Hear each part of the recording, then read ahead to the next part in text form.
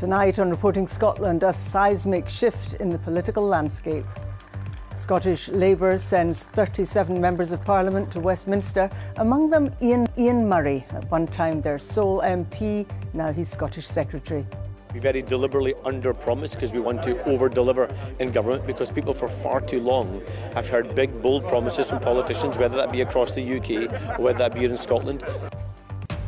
Difficult and damaging is how John Swinney describes a disastrous night for the SNP, which saw them lose 38 seats. The party now has 9. The Scottish National Party needs to be healed, and it needs to heal its relationship with the people of Scotland.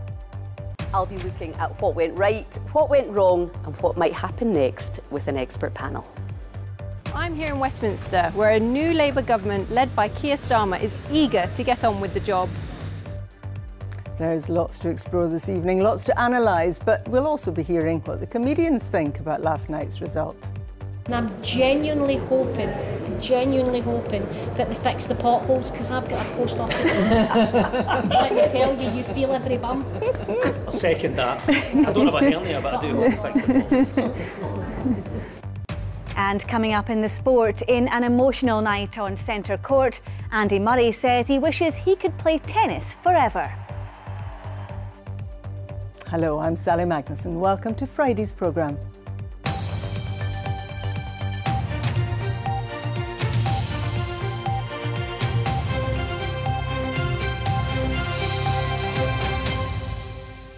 Change has been the watchword today. A change in the party in power, change at number 10, change in the political landscape, both north and south of the border. It was what Sir Keir Starmer spent the campaign promising, and how he's described his Labour Party's landslide victory.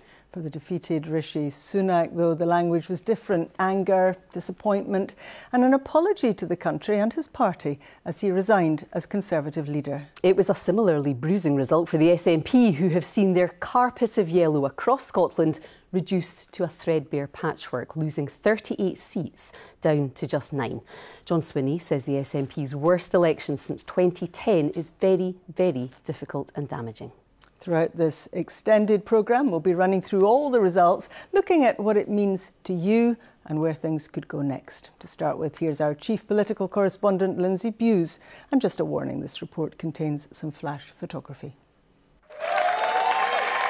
A parade of brand new Scottish Labour MPs and the man who will lead them.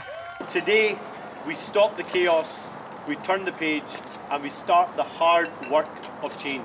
Cause for celebration as the party's stunning surge helped deliver a landslide across the UK and a platform to target victory in the next Scottish election. What does a Labour government need to do between now and the 2026 Holyrood election to enable you to get into Bute House? We very deliberately set out first steps for change. We have to deliver on those first steps. We very deliberately under-promise because we want to over-deliver in government, because people for far too long have heard big, bold promises from politicians, whether that be across the UK or whether that be here in Scotland, who then fail to deliver and then undermine trust in our politics. The scale of Labour's success surprised even the party's own supporters, as its candidates took all 6 seats in Glasgow and swept away the SNP across the Central Belt and beyond. Its new MPs backing this man in number 10. 4 nations standing together again, facing down, as we have so often in our past, the challenges of an insecure world, committed to a calm and patient rebuilding. Sir Keir Starmer will govern with a huge majority, in part at the cost of the SNP. The party had been braced for losses, but the scale of defeat was far worse than expected. High-profile figures, including Alison Thewlis and Joanna Cherry, among those to go. As dozens of seats fell away, the Westminster leader hung on in Aberdeen. That Stephen Flynn is elected to serve in the United Kingdom Parliament. Thoughts quickly turned to why SNP support went to Labour. We need to understand why that's happened. We need to learn from that, and we've got a pretty short time window within which to put that right and to try and restore the trust that's been lost. John Swinney continued the soul-searching in Edinburgh this morning. Last night was an incredibly tough night for the Scottish National Party. And what does this mean for his push for a second referendum? I have to accept that we failed to convince people of the urgency of independence in this election campaign. And therefore, we need to take the time to consider and to reflect on how we deliver our commitment to independence, which remains absolute. As the SNP reassesses its future, so too do the Tories. Tonight, the Conservative Party has taken a battering. The party lost hundreds of seats, including some high-profile names, the biggest name of all quitting this morning. To the country, I would like to say first and foremost, I am sorry. I have given this job my all, but you have sent a clear signal that the government of the United Kingdom must change, and yours is the only judgment that matters.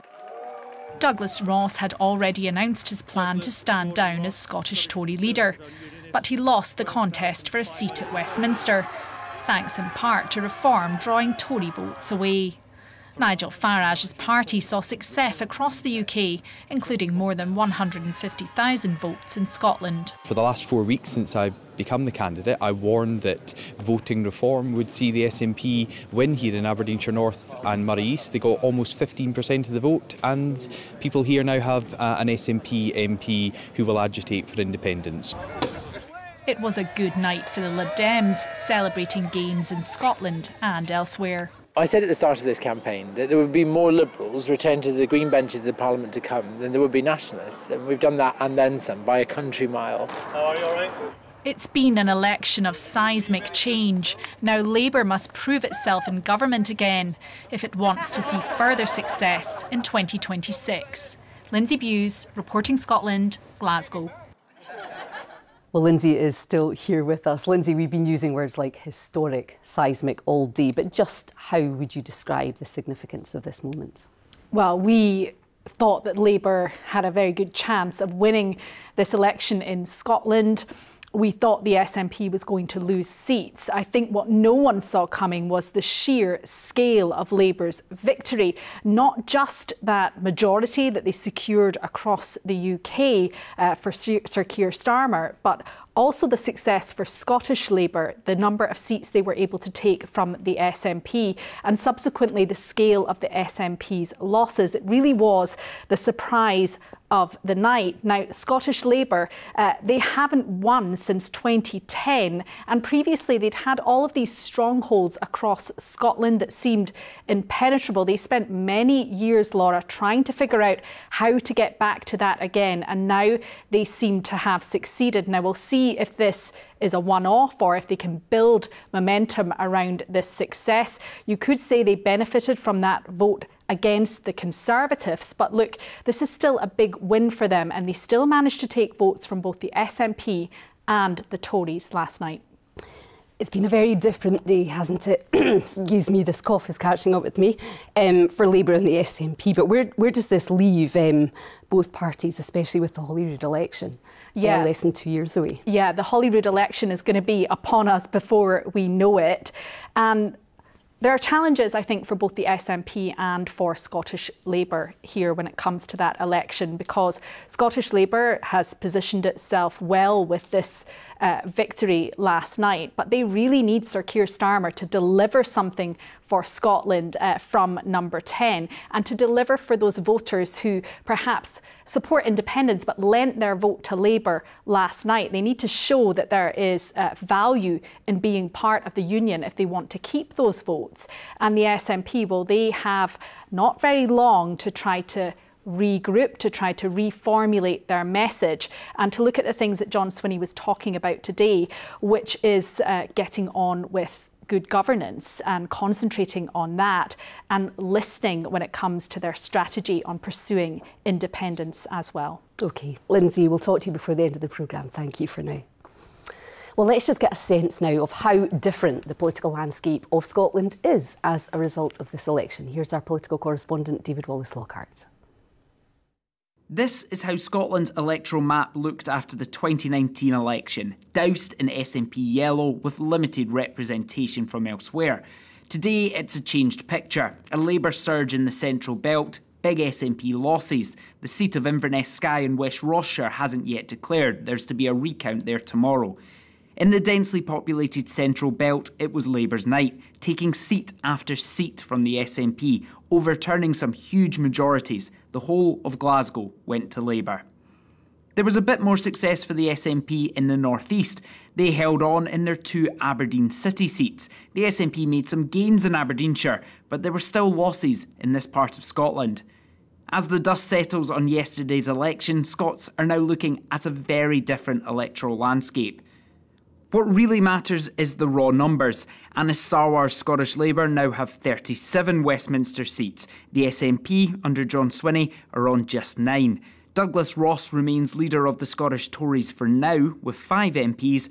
Alex Cole-Hamilton's Scottish Lib Dems have 5 and could yet win tomorrow's recount. No seats for anyone else, such as the Scottish Greens, Reform or the Alapa Party. The overall picture here is one of a swing from the SNP to Labour. Not just any swing, a big swing of around 16%. In terms of changes, that delivered 36 extra seats for Labour. The SNP are down by 38 seats. The Conservatives have lost 1, a personal loss for Douglas Ross, and the Lib Dems are up by 3 seats. There's 1 seat yet to be allocated, but the narrative is clear. Scottish Labour are competitive in Scottish politics once again. Well, David is with us now. David, just how unexpected was this result? Well, in the run-up to elections, we speak to the parties about where they might do well, and seats for Labour that they won in, talking about Falkirk, Stirling, Ayr Carrick and Cumnock, they weren't even talking about those kind of seats. For the SNP, they've hit the low, they've hit around 9 seats, and there was a feeling, I think, in the party that there was a hope they could get into the teens, so perhaps slightly worse than expected there. The Scottish Conservatives, actually, against a backdrop of UK-wide annihilation, really haven't done all that badly. They've only lost 1 seat in Scotland, but it's who lost the seat. Douglas Ross. It's always more difficult when a big, high-profile figure loses, and of course he is still, at this moment, the leader of the Scottish Conservatives. Mention as well for the Lib Dems, they've had a good night sitting on 5 seats. There's going to be a recount tomorrow in Inverness Skye and West Rossshire. They feel confident about that, thinking that they may need the biggest swing in Scotland in order to take that seat, and thinking that they might be able to get that really does speak volumes about how good a night they had last night. OK, David, many thanks. In the wake of the results, the First Minister John Swinney acknowledged that the SNP had failed to convince people of the urgency of independence. One former MP described the result as cataclysmic, while others argued the party had focused on the wrong priorities. Here's our political correspondent, Kirsten Campbell.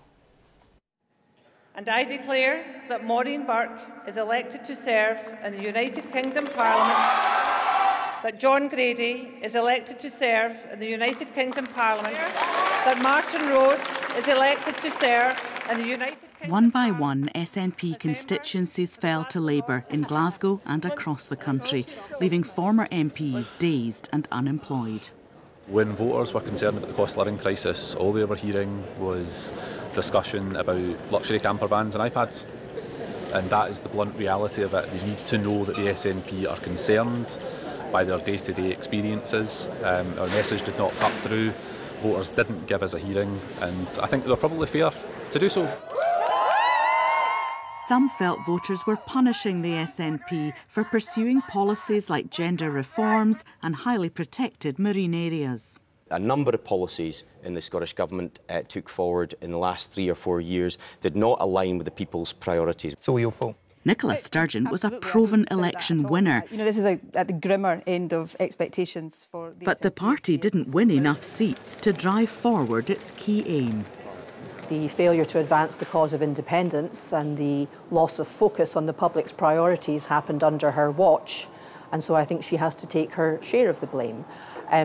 The blame shouldn't fall all on one person, but it certainly shouldn't be directed entirely at those who were left holding the baby when she suddenly resigned a year and a half ago.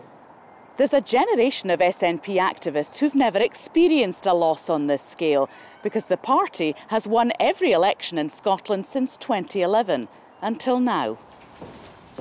But John Swinney's determined to listen and learn, hoping for a better result at the Holyrood election in 2 years' time. Kirsten Campbell, reporting Scotland. It was the worst performance for the UK Conservative Party in their electoral history. In Scotland, the Conservatives did win 5 seats, but their Scottish leader Douglas Ross failed to win in Aberdeenshire North and Moray East, with the SNP taking the seat. Our political correspondent Andrew Kerr reports, and just to warn you, there's some flashing photography. Spearheading the charge against the Conservatives in the North East. Reform UK hit the Tory vote in Aberdeenshire North and Moray East last night. Unionist, 12,513. The SNP benefited as the outgoing Scottish Conservative leader Douglas Ross was thwarted in his attempt to return to Westminster by Nigel Farage's party. They garnered more than 5,500 votes. In Buckie on the coast, people gave their reaction. There's been a big reform vote here. Where has that come from? I think it's disappointment and frustration with probably the major parties. I think it's a protest vote. The Scottish Tory leader has lost here. What's your reaction to that? Ross, no loss. How's that? Probably. They don't know who to trust anymore. It's being suggested locally that the support for Reform UK was a punishment for Douglas Ross and the Conservative Party for the way that David Duckett was effectively deselected from his hospital bed to prevent him from standing here. But of course those people didn't want to lend their votes to the SNP. Douglas Ross, commiserations on losing. Just your initial reaction? Yeah, obviously deeply disappointed. What we knew was going to be a risk here is a reform vote was going to allow the SNP in by the back door. And I think so far this is the highest reform vote we've seen in Scotland, almost 15%. And that's a risk.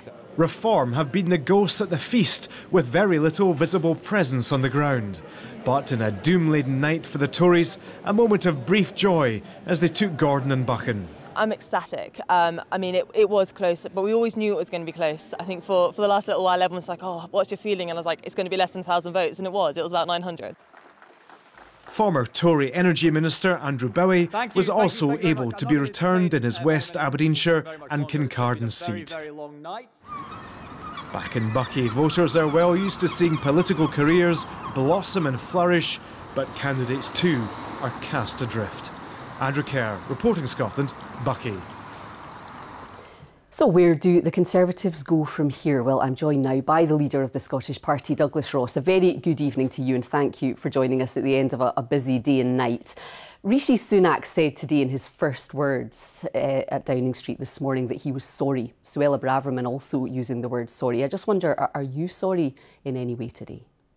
Yes, I am. I'm sorry we didn't make more gains in Scotland. I'm delighted that the VT there showed Harriet Cross being elected and a new Scottish Conservative MP entering Westminster along with John Cooper. They'll be joining experienced MPs Andrew Bowie, David Mundell and John Lamont. But clearly our vote was down in many seats across the country and in other seats we were squeezed. But the 5 Scottish Conservative MPs will be a passionate and loud voice in Westminster and have contributed to a very poor night for the SNP, but I don't take anything away from my own responsibilities in Aberdeenshire North and Moray East and as leader of the Scottish Party. Do you have any regrets about that decision to stand in that particular seat after the deselection of David Duckett? No, I don't. I think we've seen with the reform vote, 5,500 votes, 15% of the vote share. Any candidate going in there would have experienced similar challenges. So I tried my best. I fought a tough campaign. We were out knocking on doors. We literally spoke to thousands of voters in the 4 weeks since I became candidate just before the close of nomination. So of course things could have and maybe should have been done differently, but I don't have any regrets. You were criticised from within your own party for that decision, but you also made the decision to say that you would stand down as party leader. Was that wise at that stage in the campaign? Well, yes, I think it was. But just to finish my last answer, I don't have any regrets. I think it's a great honour to be able to put yourself forward for election to seek support. And sometimes you're successful, sometimes you're not. I was reminded by Johnny Clark of the Northern Scot newspaper yesterday that I went into the count in 2019 with a 99% chance of losing and I won. I went into the count last night with a 99% chance of winning and I lost. And that's politics. And it's up to the public to decide. And we all put ourselves through that. Candidates, be us losing candidates or those who are successful. Where does the party go from here? Do you feel this is a low point? Well, I think actually a lot of the commentary you've heard, certainly in Scotland, if we're looking at Scotland, we have seen the Conservatives wiped out in Wales, and I'm deeply disappointed to see good colleagues in Wales lost. And obviously, it's been a devastating result in England, but actually in Scotland, we have held up with 5 of our 6 seats returned. So, your vote share was lower though, wasn't it? 12% lower. Well, yes, but we had a very specific campaign to focus on the key seats where it would be a choice between the Scottish Conservatives and the SNP. And in 5 of those contests, we were successful. But the wider question is obviously what the UK party does with a new leader. That will be for the parliamentary party to look at the candidates that are put forward, and then the wider party to look at the direction we go in. And I think it's really important that we take a bit of time. This has been a deeply difficult election campaign and result. And I don't think we need any knee-jerk reactions that we may regret in the short to medium term. I think it's time to look at the situation and make changes with the benefit of all of the available information rather than immediately going for a quick reaction. How do you reflect, though, on the loss of votes to reform? Well, we said that would be a key risk in this campaign. But why do you think that was? What do you think those voters were telling you in the process of doing that? Well, as Andrew was hearing in Buckie, it was a protest. I was certainly getting Aberdeenshire North and Moray East. I wasn't surprised had the highest reform vote in the country. We were trying to keep that down as low as possible because the risk was it would see an SNP MP elected. But coastal communities in particular felt the Conservative government and governments and prime ministers hadn't done enough for the fishing industry. We've got to listen to that. I met with fishing industry leaders during the campaign and I heard those concerns directly from them. And some people have chosen to go to reform as a protest. It's up to the Scottish Conservatives and the UK Conservatives to win back that support. OK, Douglas Ross, many thanks for joining us tonight. As we've been hearing all day, the shift in the political landscape across the UK has been seismic, not least in Scotland. Labour have virtually swept the board here, taking a total of 37 seats. That's an increase of 36 from the last general election in 2019. It was a catastrophic night for the SNP, who've gone down to just 9 seats, losing a total of 38. The Conservatives are on 5 seats, down 1. And it was a good night for the Lib Dems in Scotland. They've gone up from 2 seats to 5. There's just 1 seat left to declare in the Highlands, but votes won't be counted there until tomorrow at 10:30. Now, because this is a Westminster election, there's been a lot happening in the heart of London today, where the transfer of power took place at the usual brisk pace, as our Westminster correspondent David Porter reports. When change comes, it comes at lightning speed. Less than 15 hours after the polls closed, one Prime Minister dispatched and a new one walking up Downing Street to be greeted by cheering supporters in a highly choreographed display for the cameras. Sir Keir Starmer addressing the country for the first time as Prime Minister. Changing a country is not like flicking a switch. The world is now a more volatile place. This will take a while. But have no doubt that the work of change begins immediately. Have no doubt that we will rebuild Britain with wealth created in every community. Earlier, a trip to the palace to be asked by the King to form a new government. Before that, the outgoing Prime Minister Rishi Sunak had also stood outside Downing Street. No rain this time, to announce that he would resign as leader of the Conservative Party once a successor was found. And our United Kingdom is stronger too, with the Windsor Framework, devolution restored in Northern Ireland, and our union strengthened. I'm proud of those achievements. I believe this country is safer, stronger, and more secure than it was 20 months ago. And it is more prosperous, fairer and resilient than it was in 2010. A big cause of trouble for the Tories was Reform UK. It won 4 seats but cost the Conservatives many more. Its leader, Nigel Farage, winning a seat at his 8th attempt. It's 4 weeks and 3 days since I decided to come out of retirement and throw my hat in the ring. I think what Reform UK has achieved in those just few short weeks is truly extraordinary.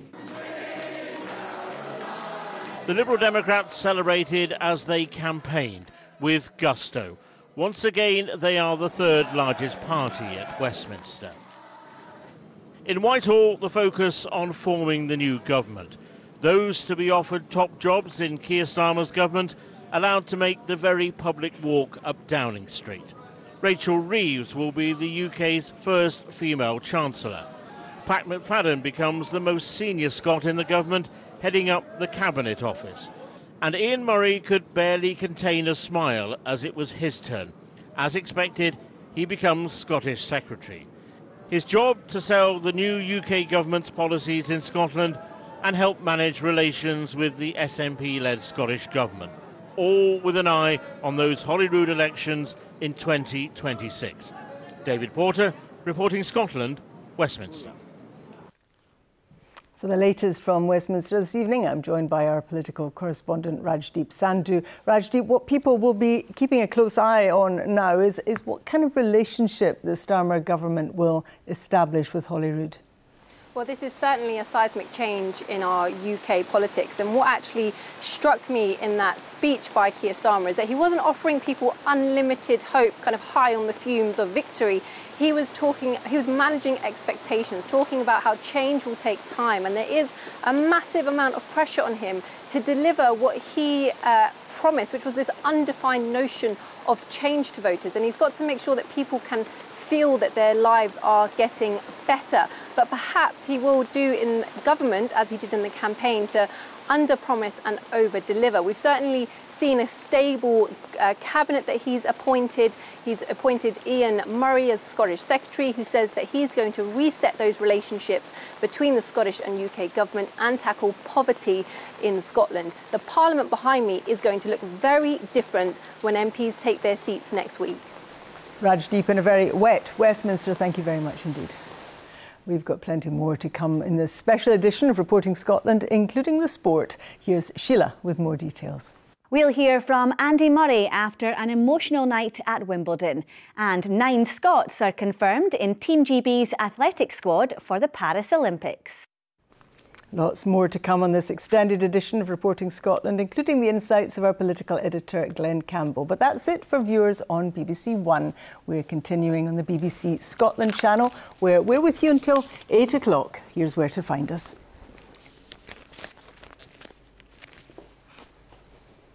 So this election is not just about seats, numbers, majorities or political strategy.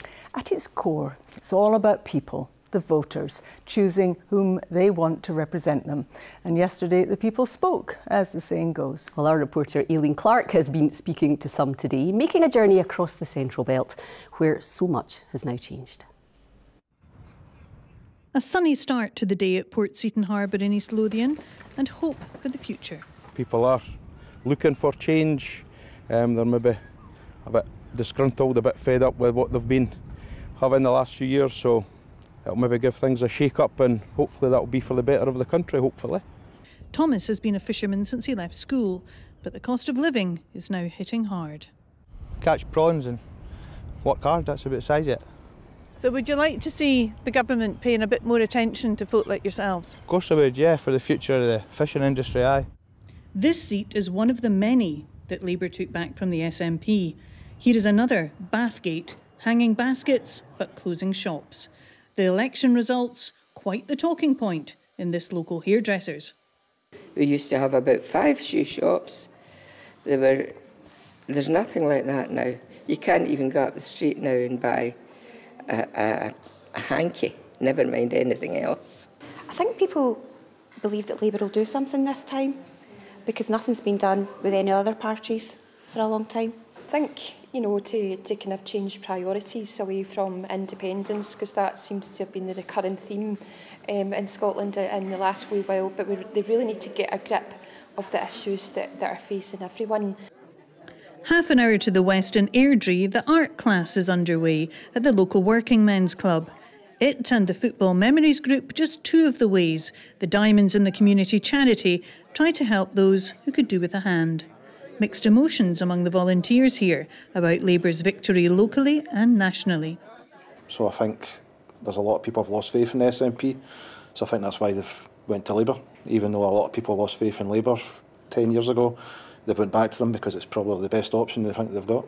I'm feeling very sad that with independence is now away, far away again. It's where it was when I was a wee girl, when we were helping my mum and dad do leafleting jobs for the SNP. That's where we are now.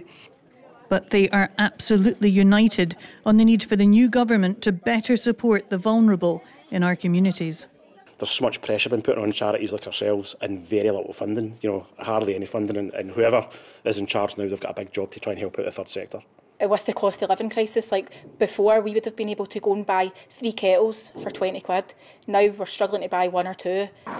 Well, we've come across to the Motherwell, Wishaw and Carluke constituency, and that lovely sculpture there commemorates the Ravenscraig steel plant that once stood there. Now, of course, that was famously closed down by the Thatcher government. I think in the sports centre that stands there now, we might get a few opinions on just how decisively this latest Conservative government have been thrown from office. It's always been a working class area, so that's good news, and that will be very good news for all the people round about this area. I was very pleased that the Tories were out. That was my overriding emotion. They're gone. I'm hopeful that Labour will do something to regain the trust in this area, because there is still a lot of mistrust with Labour in this area. The challenge for the new government at Westminster: make a difference and make it soon. Aileen Clark, reporting Scotland, Motherwell. Well, let's unpack some of those big themes that have been emerging then and what is in store for all the winners and losers from last night. I spoke to a panel of people who've been there and done it when it comes to nights of political drama. Liz Lloyd is Nicola Sturgeon's former Chief of Staff. Ramsay Jones was a special advisor to David Cameron when he was in Number 10. And Jim Murphy used to be a Labour MP and was leader of the party in Scotland. Jim, Keir Starmer faces a huge challenge. That's something he's admitted himself. Of course. Mainly with the economy. Where does he start with that task? And what do you think the change that we keep hearing about is going to look like here in Scotland? Well, I think we've seen some of the change already. We've had chaos for the last few years about ministerial reshuffles and sackings. And today's probably been the most efficient and effective appointment of a cabinet, certainly that I can remember. And I think people will reflect and say, well, that's a great start. What you'll see, I think, is that a lot of these newly elected Scottish Labour MPs will find roles on the early stages of the government. They'll be given quite important roles in Parliament and select committees. So I think you'll hear a very Scottish Labour accent on a lot of the big issues, and in particular things like bringing GB Energy to Scotland. That'll bring cheaper bills, drive renewables, based in Scotland, hopefully create thousands of jobs. And on issues such as the minimum wage, getting rid of the age discrimination inside the minimum wage thresholds. So there's a really substantial progressive pro-employment reduction of poverty agenda that Labour will push. And I think it's a challenge for the SNP in particular. Do they engage with that agenda? And this is for them to work out, or whether they continue to bang the drum for independence as an alternative to that. Personally, I'd rather they bang the drum for independence, because it's politics. It's the politics of utter stupidity. It's the equivalent of Labour losing in 2015 and electing Corbyn.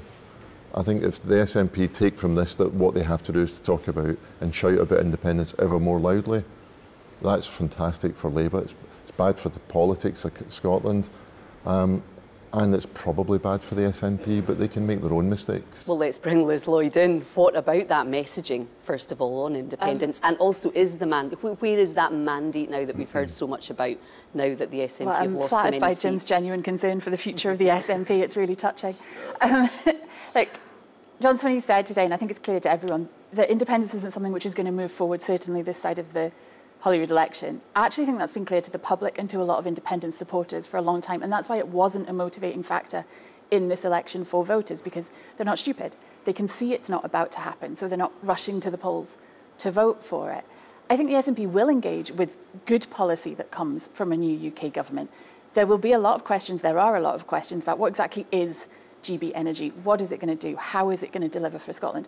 I think a sensible Labour government would invite the Scottish Government into that discussion, wouldn't do it to them. It would say, come on board, be on the board of this thing, help us with this thing, because actually we need to deliver here to make the UK-wide energy situation work.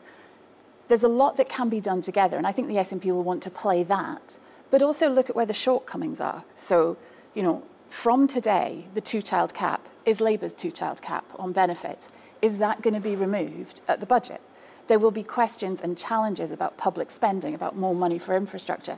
Is that going to come? Because what you're getting from Labour is, yeah, we're saying change, but it's incredibly cautious, incredibly slow.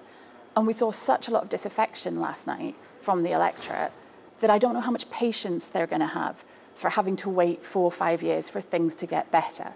Yeah, Ramsey, you're nodding your head, but you have been there when things are new, when things are starting. What will be going on as this new government tries to form, tries to take on these challenges, gets to know the civil service and try to get things working? It is an absolute whirlwind. Now, you know, there'll be a lot of people watching this, a lot of people in the BBC and politicians now are absolutely exhausted after being up all night. Remember, the people who've walked into Downing Street today, they've done that and more for the last 6 weeks.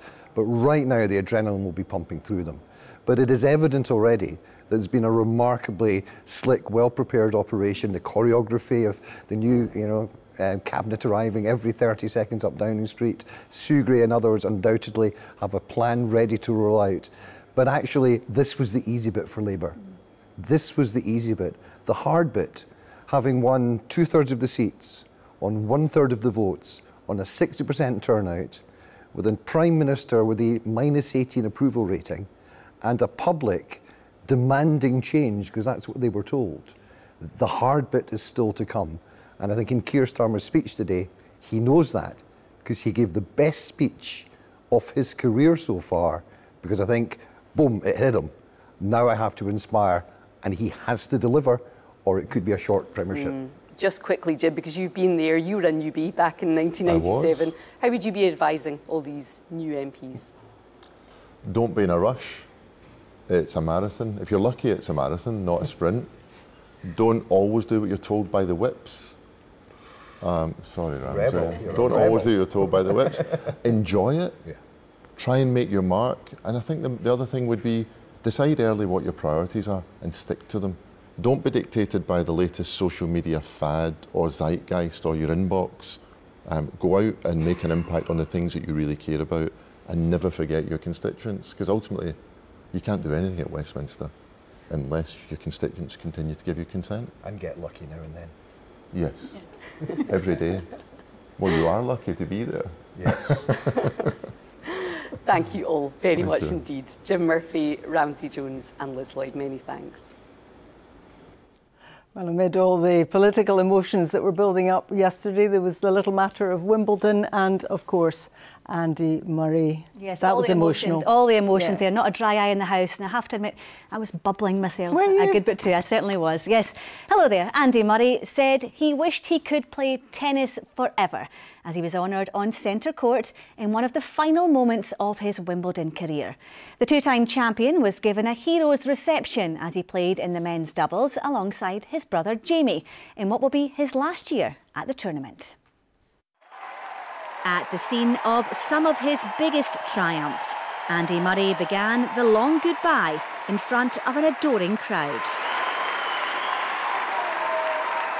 7 years since his hip first began to be a serious problem, the 37-year-old reluctantly accepted his body can no longer cope with the rigours of professional tennis. I would love to keep playing, but I can't. You know, physically, it's just it's too tough now.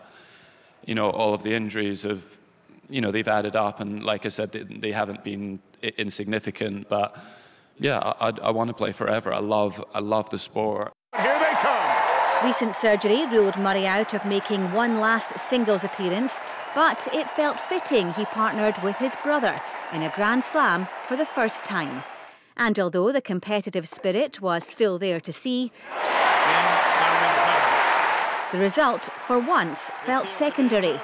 After the straight sets defeat, a montage of Murray's career highlights was played, with tributes from Novak Djokovic, Roger Federer and Rafa Nadal. And it's been incredible to be a part of some of the matches and major championships with them over the years. And yeah, I was fortunate to manage to get through them, you know, a couple of times in big moments. But yeah, what a time to be on the tour. Yeah. It's a career that's yielded 3 Grand Slam titles, 2 Olympic golds, a Davis Cup and a world #1 ranking. And he admits he couldn't have done it without the support of his team and his family. It's obviously been hard for all of us. The injuries have been, you know, tough, quite significant injuries, and yeah, we've worked extremely hard just to be on the court competing. Probably not at the level that any of us wanted, but we tried. It was a night of tears, cheers and celebration as Centre Court paid tribute to one of their favourite sons. It's not the end just yet. Murray is set to join up with Emma Raducanu for the mixed doubles before he retires at the Paris Olympics. OK, sticking with the Olympics, and Jake Wightman and Eilish McColgan are among 9 Scots who have been named in Team GB's athletics squad for Paris. Wightman has been given a discretionary pick for the 800 metres after sitting out the British trials due to a calf problem. And Eilish McColgan has been chosen to run the 10,000 metres despite a season troubled by injury. Other Scots in the lineup include Laura Muir, who will race the women's 1500 metres in Paris. The 31-year-old won silver in Tokyo behind 2-time champion and world record holder Faith Kipyegon, but downplayed her chances of going one better.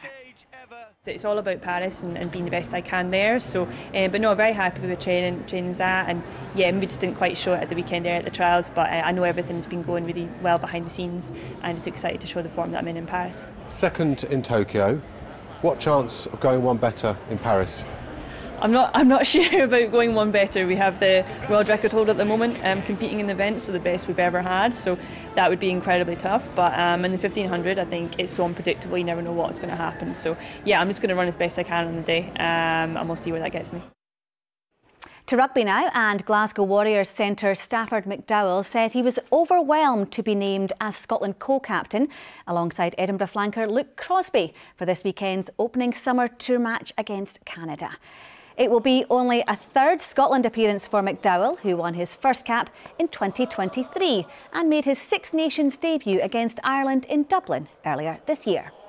Gregor told me when we first came into camp last week, he told me and Crosby together that we'd be co-captaining. So yeah, it was a bit of a shock. But yeah, I was a bit overwhelmed. To be honest, I just got straight on the phone to my dad and told him, and he's actually coming into the game on Saturday. So yeah, it's obviously a special day for my family and stuff as well. So he's obviously played such a massive role in my career that I'm glad I get to share that day with him as well. OK, so rugby tomorrow night, and hopefully we'll see Andy Murray and Emma Raducanu at some point as well. Another chance for a wee greet, Sheila. Yes, another wee greet, yes. Thanks very much indeed. OK, back to the big story, the election. Although we know most of the picture, not all of it is written yet. There's going to be a recount in the Inverness, Skye and Wester Rossshire seat, which will be held at 10:30 tomorrow morning. It's due to a statistical issue. After spending all night waiting on a result, Ian McInnes sent this report this morning as the news was confirmed. Well, quite remarkable scenes here in Dingwall as the morning progressed. We thought we were going to get the result of the count for Inverness, Skye and West Ross-shire just before 7 o'clock. But then we were told about a statistical issue, which meant that the number of votes that had been verified and the number of votes that had been counted didn't match. We then went to a recount. That took over 2 hours, and at the end of that we've just had word from the returning officer that they still weren't happy with the outcome of that ballot. It appears that there is still a statistical issue with those numbers. The returning officer says that he can't declare a result in this seat, and the candidates and their agents as well as the counters have been asked to return here to Dingwall at 10:30 tomorrow for a further recount. So really quite an unprecedented situation that's happened here this morning, although it doesn't appear that it would influence the result. We have had word from Drew Henry's team of the SNP saying that the ballots look very, very good for Angus MacDonald of the Lib Dems, and he's very confident that he will win this seat following that recount tomorrow. But really quite amazing scenes through the morning here.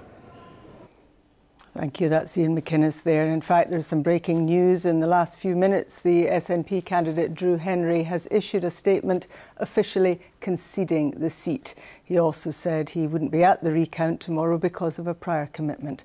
We'll have more on this news later on in the programme.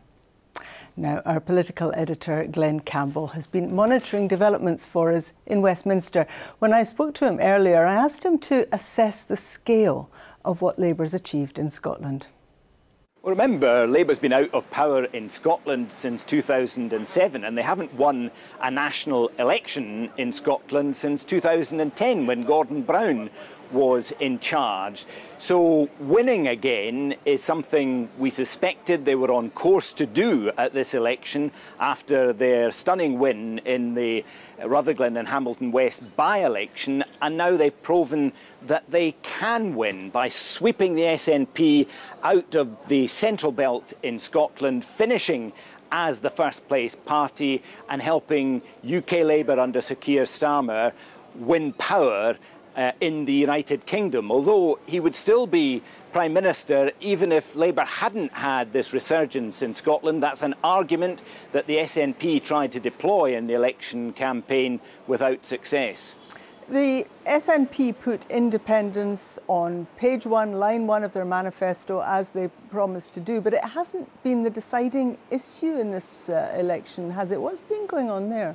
They certainly talked about it, as did their most unionist opponents in the Conservative Party, but I don't think it would be fair to say that independence was a defining issue in this campaign. And it seems that many voters, including many who have stuck with the SNP in the decade since the independence referendum, saw the 2024 campaign as an opportunity to deliver change, but saw Labour and Sir Keir Starmer as a better route to that political change than the SNP.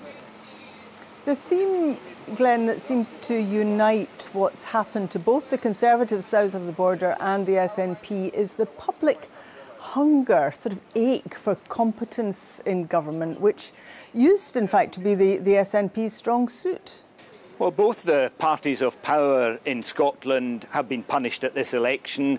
Most definitely the SNP, and to a lesser extent the Conservatives, who, remember, have lost their party leader, albeit that Douglas Ross said he would stand down from that role after the general election. He has an insurance policy, is still a member of the Scottish Parliament, although perhaps has lost a bit of credibility in that role because he made clear he was quite happy to give it up had he been elected to Westminster. When it comes to the SNP, it can be said, I think, that their new leader, John Swinney, has stabilised things a bit in his short time in charge of the party, and it may be because an election was called so soon after he took over from Humza Yousaf, who had barely been in charge for a year, that he manages to avoid significant blame for what has happened here. There are certainly no loud calls for him to step aside, so it may be that his party decides to let him pick up the pieces and try to rebuild ahead of the next election, which is just a couple of years away, and that's the big Holyrood campaign, where Labour now see an opportunity to challenge the SNP for power in devolved government. But in the meantime, of course, Labour has pledged to deliver a better relationship between Westminster and Holyrood. I wonder how easy you think that's going to be. Yeah, it's not just a change of Prime Minister, it's a change of priorities, in some cases a change of policy. And Sir Keir Starmer taking over and stepping into number 10 for the first time as Prime Minister made clear that he wants to govern for the whole of the United Kingdom, for the four nations. And in the campaign, Labour said they would try to reset the relationship between the government here at Westminster and the government at Holyrood. Now, that might be easier to promise than to actually deliver, given that Labour has given the SNP such a drubbing in Scotland at this election. Of course, they also inherit an economic reality that is very, very difficult. They are prioritising economic growth as a way to try and recover the economic position after all the COVID expenditure, the problems caused by the war in Ukraine and the knock-on effects of that disastrous mini-budget under Liz Truss. But that means, as the new Chancellor Rachel Reeves herself said, that there's not much money around and some difficult decisions are going to have to be taken. That could mean that any honeymoon period that Labour might enjoy is shorter than it otherwise would be. And if you're the leader of the Scottish Labour Party, Anna Sarwar, you want that to last as long as possible if you are to have a serious chance at challenging the SNP for power at Holyrood. Glenn, thank you very much for giving us your insights this evening from Westminster. Well, after a long campaign, a long night, and for most of our politicians, a long and emotional day, I reckon we could all do with some light music. Sarah McMullen has been speaking to the panel of the BBC Scotland satirical show Breaking the News to see what new material is on the horizon for them as a new government takes shape. So guys, to get us started, just tell me how we feel about those election results this morning. I think that we knew that the Tories were going to get a kicking. Has been glorious watching that. I tell you, Fair picked up the side effects of my chemo. I even stopped vomiting for an hour. And I didn't expect the SNP to take such a hammer. I knew that they were going to get hammered, but you know, as they always say, lessons will be learned. Because you're a very vocal supporter of the SNP, Jenny. Yes. So do you think, what about John Swinney this morning? Do you think he'll need a weekend debate? I think he's going to have to. I think he's going to have to hire a hot tub and just lie in it while he eats lasagna to get over this whole situation. What an image that is! It's a great image. I think the SNP really have taken their eye off the ball completely. Everybody was too busy arguing about gender issues while everybody was falling into potholes. And then we had Humza, who is the unfunniest, joyless man. This is a man who fell off a scooter and got upset instead of laughing. I mean, why would you not laugh if you fell off a scooter? And then, of course, John Swinney, who looks like that stepdad who's trying to please us all really quickly, with his hot tub and his lasagna. And Des, what did you make of the campaign then? Do you think it's been particularly engaging for people? Yeah, there was a bit of low turnout in this, maybe a lack of engagement for some, but it's an important election. It's just been weird for us because there's certain things we couldn't say throughout, and now it is just hell for leather. We can go after every single person. Yeah, well, listen, I sit in the middle here, so I'm able to have a go at a lot of different people. So for me, seeing new people getting elected is quite good because it gives us new targets, and we'll finally see if Keir Starmer has a personality, because he's not really done or said much to give away that too far. I want to see him with a pair of inline skates with a cap. I think that the thing is, it's a really weird dichotomy for me because I was desperate for Labour to win in England, desperate for it, but did not want Labour to win in Scotland, and that's a weird political, you know, canoe to sit on. I'm like, you guys win, no here though, win there. I'm really happy that, I mean, seeing Jacob Rees-Mogg losing his seat was, other than giving birth to Ashley and finally getting her out, seeing him get out was almost on par. I think he'll have to go into a full-time job as a Cluedo piece now. Yeah. I think that's all that's left for. I think that's his. I think Labour, we were obviously hoping that, you know, Labour would win as big as they did. But I do feel like, and I felt this like for a while, that Labour are like the safety boyfriend, you know, that guy that you meet when you're like, if we're both single at 30, then we're going to get married. Yeah. So it does feel like it's kind of tough to know where Labour stands on a lot of stuff. So that, I think, is the next challenge. And no one's given a thought for the outgoing Prime Minister, poor Rishi Sunak. Dad, What's he going to do? He's joining a tap dancing troupe. I made a voiceover this morning. Ashley did the tap dancing with a spoon, and I did him tap dancing all the way out. So he's joining a tap team. Can't believe his wife finally broke out a brawly. Like, 2 weeks too late, Margaret. So, guys, I'm picking up from all of you that you've not maybe thought particularly much of some of the candidates who've maybe bored you a bit. But has the campaign then given you much material? And I'm pleased that the Lib Dem have like sort of gained some. It would have been great if they could have been the official opposition. Mm-hmm. That would have been really great. Just to see the Tories relegated to the back forever, lounging around on the unused PPE. So, but Ed Davey did go full. It's a knockout, didn't he? That was fun. So it was fun seeing him just kind of like do personality stuff, because they were like, we don't think we're going to win, but we want to show people that. You know, in our manifesto, we've got some good ideas. You know. I can't wait for the first scandal. I'm just all about the scandals. I don't know. I want it to be good.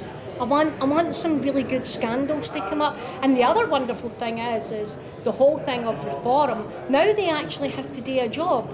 And the very thought of all the pensioners in Clacton turning up going, son, I've not got the right bin. I think what's happened in this election, we've seen more independent people coming through and smaller parties getting the votes. So that for us is good. It's more material, more people to talk about, more new people, more new candidates. And I think if I was to pick a star, an MVP of the campaign, it would be Ed Davey. Ed Davey. I think that guy's just had the most fun over the past 6 weeks. It looks like he's been on one giant stag do. I don't think he even knew there was an election on. No. And at the end of it, he's taken the Lib Dems to their best result in 100 years and won his Duke of Edinburgh award. What is the hope for the future going forward? Well, I hope there's a place for comedy, and I hope there's a place for satire, because I think for us, we like to bring a bit of lightness to the dark and to hold those people to account. So hopefully there's more of that, and they keep giving us as much material as possible. And I'm genuinely hoping that they fix the potholes, because I've got a post-operative hernia. Let me tell you, you feel every bump. I'll second that. Have a great show. Thank you. Thank you very much. Thank you. And you can catch that Breaking the News election special on BBC Radio Scotland at 11:30 tomorrow morning, and it'll be available on BBC Sounds after. Well, let's get a slightly more serious final thought from Lindsay, our chief political correspondent. That statement, first of all, from the SNP's Drew Hendry conceding the seat of Inverness, Skye and West Rossshire, that's a victory for the Lib Dems? Yes, it is. Yes, that seat had been due to go for another recount. Drew Hendry releasing a statement saying that he had an immovable commitment, and he was now conceding that seat. That will now go to the Lib Dems, their candidate Angus MacDonald there. Drew Hendry saying it'd been an absolute joy to represent his constituents in a statement that he released earlier. The Lib Dems, that now takes their tally of seats in Scotland to 6. They had hoped to get that extra seat. They are very pleased with how they have done in this election. They are very targeted in terms of the seats that they go after, and they achieved all of those targets this time around. And those Scottish seats as well, well, they contribute to that record total for the Lib Dems at Westminster, now moving into 3rd place in front of the SNP as the 3rd largest party at Westminster now. And significant also that used to be Charlie Kennedy's absolutely seat, of course, the Lib Dem leader. We've talked a lot about Labour and SNP this evening, but there were gains and there were losses and personal triumphs and tragedies for the Conservatives, Douglas Ross in particular, and more happily the Lib Dems in general. Yeah, that's right. The Conservatives began last night not knowing if they were going to lose all of their seats or perhaps add to their seats in Scotland. That was the position they were in. Such was the knife edge that they felt those constituencies were on. In the end, they took 5 seats. They did have 6, so they lost 1. It was just that the one that they lost was particularly personally significant because it was for their leader. But contrast that with the position of the Conservatives south of the border. It does now leave a lot of questions, I think, for the Scottish Conservatives as they look for a new leader when Douglas Ross stands down. And they look as well to see what happens with the Conservative Party at Westminster and which direction they decide to move in politically.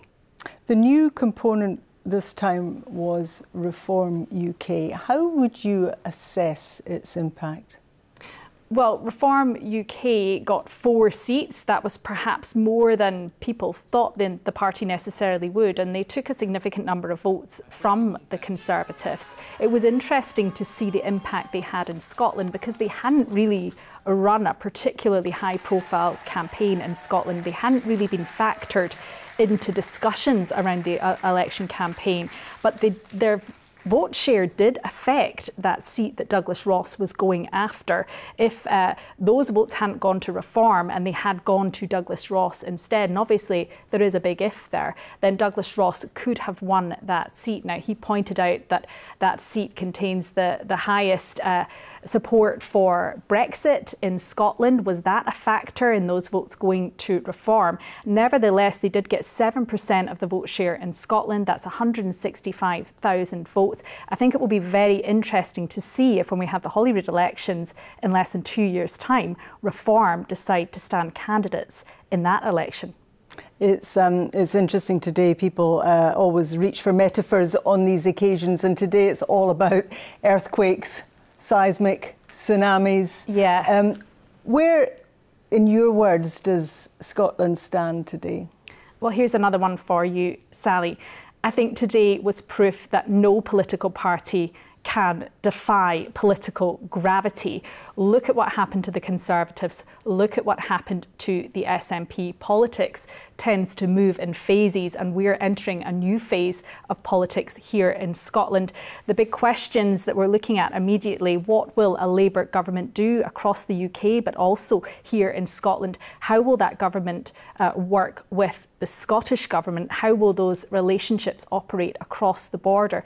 That is going to set the scene, set the landscape, the atmosphere for what our politics looks like as we go into that next Holyrood election, which is going to be upon us before we know it, I think. Indeed. In the meantime, an early bed for you, I think. Absolutely. Thanks very much, Lindsay Fuse. It's time now for the weather forecast. Here's Gillian Smart. Hello. No real sign of the weather settling down as we head into the weekend. Today we've had a bit more in the way of brightness, but still some large areas of cloud and still a scattering of showers. And tonight, those showers merging to something heavier and more persistent across northeast Scotland in particular. We have a yellow warning from the Met Office for heavy rain. That's valid 10 p.m. through until 10 a.m. tomorrow, because you can see that heavy rain developing. It will be persistent and it will lead to really poor road conditions. We're looking at 20 to 30 millimetres of rainfall widely, up to 50 in places. So that could well lead to some issues with flooding. Further south across the country, it's largely dry with some clear spells and turning quite chilly under those clear skies. We could see lows 5 or 6 Celsius. Into tomorrow, we'll start with the best of the morning brightness for central and southern Scotland. That persistent and heavy rain still in the northeast, working its way slowly southwards, and it does fragment, so turning more showery come the afternoon, but plenty of cloud across the country. Sunshine at a premium, I think. This is a snapshot around about 3 o'clock, and you can see lots of showers across central and southern Scotland. Some of them heavy, could be the odd rumble of thunder, and still that persistent rain affecting northeast Scotland, heavy at times. Bit more in the way of brightness perhaps for the Western Isles and the Northwest Highlands, but a cool feel. The wind's not particularly strong, but from that cool north-northwesterly direction. So for some in the north, only about 12 or 13 Celsius. It's looking like a pretty wet affair across the hills tomorrow. Showers and some longer spells of rain, and there will be that risk of thunder and lightning in the heaviest of those downpours. A chilly feel as well, 5 or 6 Celsius the highs across the tops, with that cool north to northwest westerly breeze adding to the chill. Still plenty of showers to come at first tomorrow evening, and then they start to pull away. You can see skies clearing from the west, and actually as we start the day on Sunday, a decent amount of dry weather thanks to a little ridge of high pressure.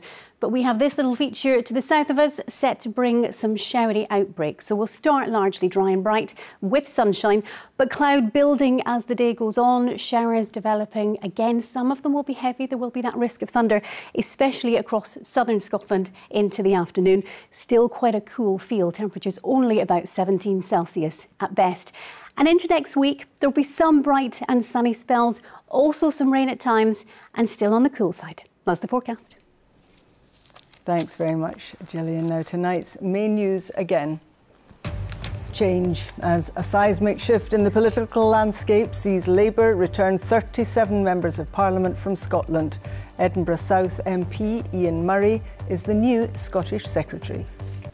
The SNP leader John Swinney has described the election as difficult and damaging for his party. They lost 38 seats, leaving them with a total of 9. Douglas Ross, the Scottish Conservative leader, failed in his bid to take a seat in Aberdeenshire. But the Liberal Democrats are celebrating a record UK win, returning a likely 6 MPs from Scotland after the SNP conceded the last seat still to be counted. And that's it from this extended edition of Reporting Scotland. Yep, I will be back here with your late news, though, around 10:30 tonight. But until then, from everyone in the team, do enjoy your evening. We'll leave you with some of the highlights from the past 24 hours in what's been a monumental general election. We did it!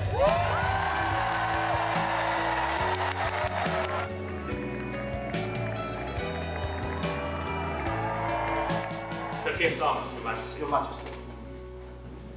To the country, I would like to say first and foremost, I am sorry.